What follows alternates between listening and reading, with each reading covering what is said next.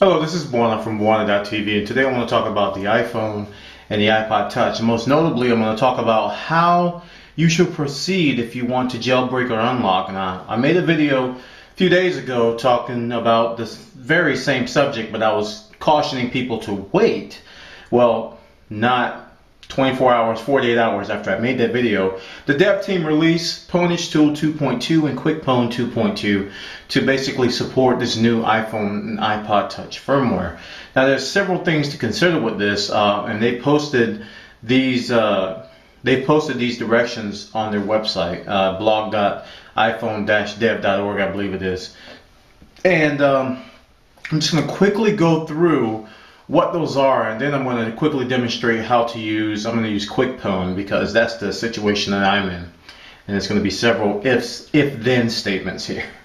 The first one, the first thing I want to talk about is the baseband. The baseband is the software on the iPhone, and this has nothing to do with the iPod Touch.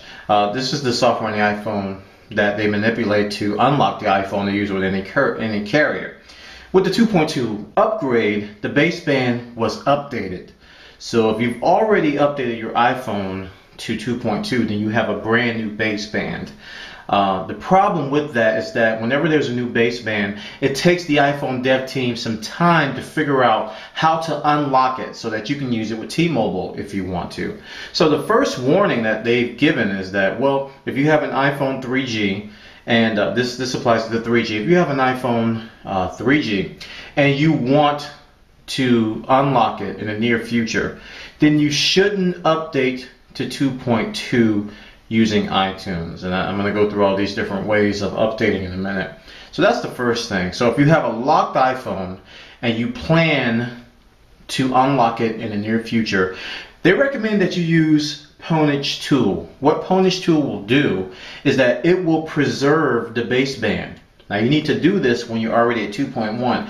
If you've already upgraded to 2.2 and your baseband is already upgraded and you can't unlock until they come out with another fix. So if you have a locked iPhone 3G, now listen closely, if you have a locked iPhone 3G right now in AT&T and you plan to eventually unlock it in the next couple of months, use Pwnage Tool to create a custom firmware file or custom DMG file, or what is it, the extension, I forgot.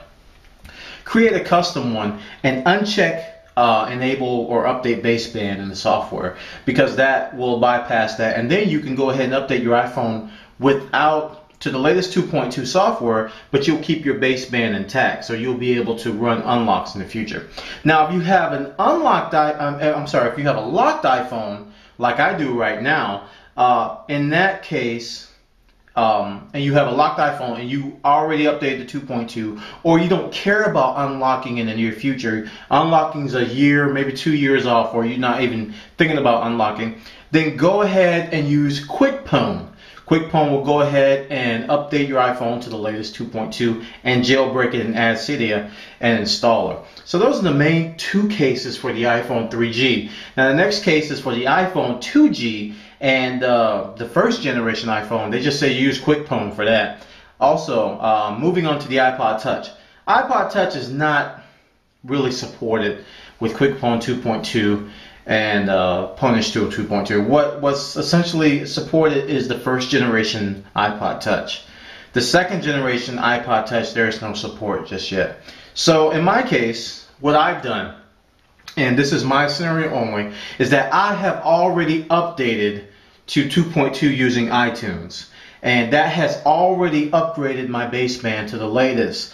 And I don't care about unlocking. I mean, the only time I'm going to care about unlocking is if I want to sell the iPhone, which I don't see happening in the next year or two.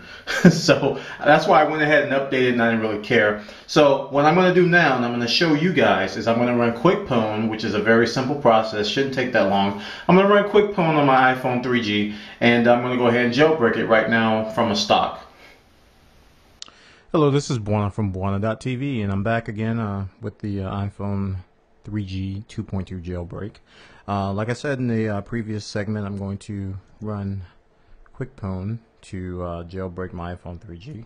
It's a fairly painless process, and I'm just going to go over here to QuickPwn, and it's launching the application now. And it pops up, the all too familiar interface, and it says copyright iPhone dev team, and be warned. So the next step, it says please connect your device. So I'm going to start my iPhone, recording my iPhone as well, and I'm going to go ahead and plug that in now, and iPhone is now plugged in. Set that down, and it says we'll automatically test it, and then we'll move to the next step. So I'm going to click OK, and it has detected an iPhone 3G, and now it's moving on to the next step. Now QuickPwn is doing all this automatically. It says we'll now search the firmware bundles. If QuickPwn cannot find the correct file, we'll try to download it, and now it's found it. And it says, would you like to replace the original boot and restore logos? Now these logos, the original boot and restore logos are the Apple logo, and the restore logo, I believe, is an Apple logo with a progress bar. What they do with QuickPwn and with Pwnage Tool is that they replace the boot logo with a pineapple, and a restore logo with a fun-looking Steve Jobs character. I think he's saying something in Russian. I can't quite make out the language. I'm quite sure you guys will correct me. But I'm not going to replace my logos. I'm going to keep my Apple logo, so I'm going to say no. And now it begins to build an IPSW. So it says QuickPwn is preparing the software that will be used to modify your iPhone 3G. So now is the process where I wait for QuickPwn to do its thing. And it's going to ask me for my administrator username and password to do some things. I completely trust it.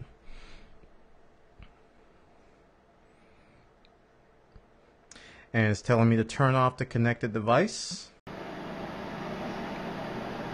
I'm going to slide to power off. See that?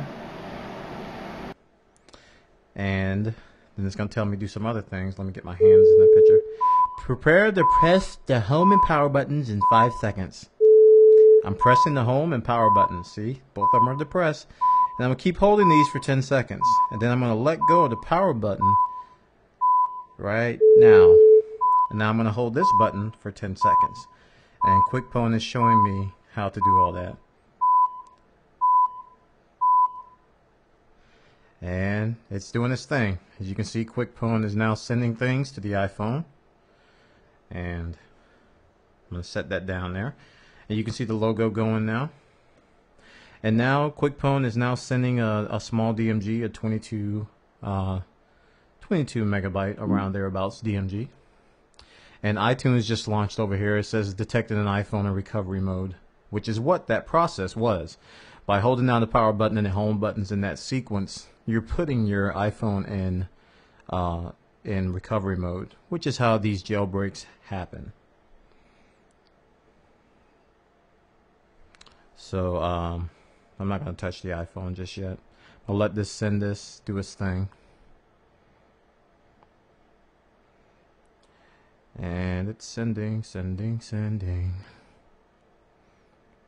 And the name really holds well. QuickPwn doesn't require a lot on your behalf. That part that I just did is probably the hardest thing you'll do, because compared to Pwnage Tool requires a lot more interaction. You'll have to actually manually create the file and then in some cases browse to it. QuickPwn handles all of that. Does it all in one fell swoop. And like I said, since my iPhone is locked and I don't care about unlocking it in the near future, this is the route to take with 2.2 iPhone firmware 2.2. Now it's sending kernel cache.release.sl5L88900X ...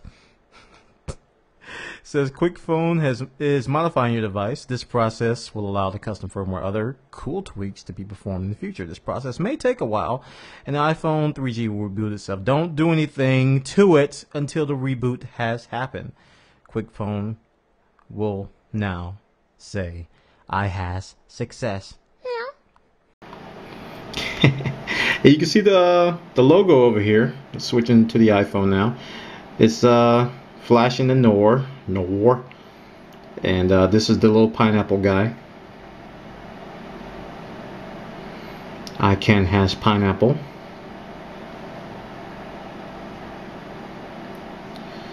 And like I said, I'm recording 2 videos in sequence so I can do a little better job than I did the Pwnage Tool video. And it takes a little while, so I'll put it back down. But you can see that says flashing NOR. I can zoom in a little bit here. See if it'll, yay! It is focusing, as it should.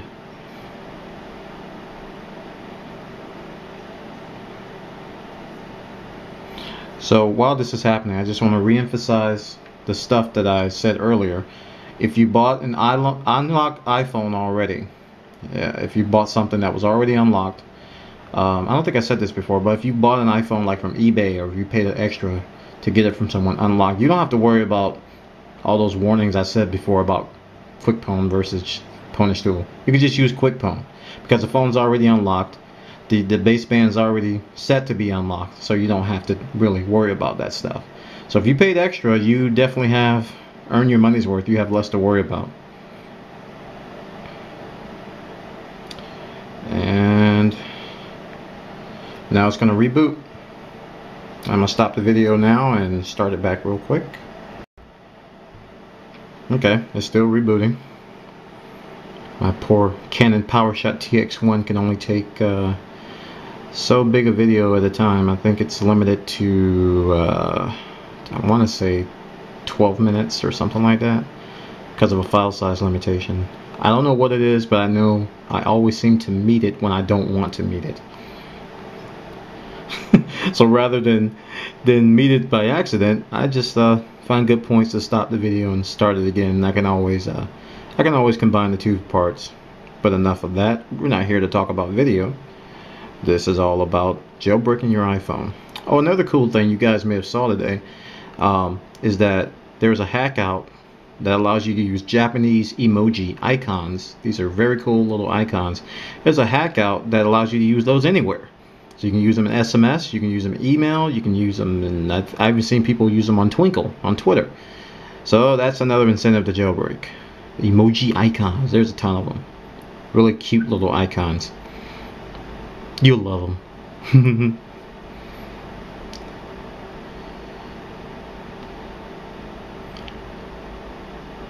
So I'm jailbroken, and let me zoom back out here with my camera.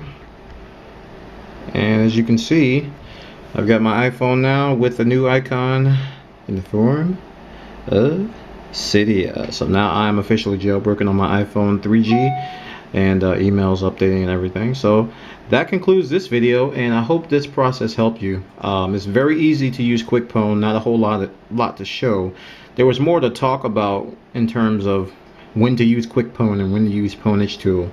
And remember, if you have an iPhone 3G and you want to eventually unlock it, you want to unlock it in the near future, then don't use QuickPwn, use Pwnage Tool. But if you're like me and you don't care about unlocks, and you're not going to unlock the next year, then go ahead and use QuickPwn and update your iPhone 2.2 as normal. It will update your baseband, and you have to wait for the dev team to come out with official jailbreak. And again, iPod Touch, the new next generation iPod Touches are not supported yet with Pwnage Tool and QuickPwn, so you have to wait on those.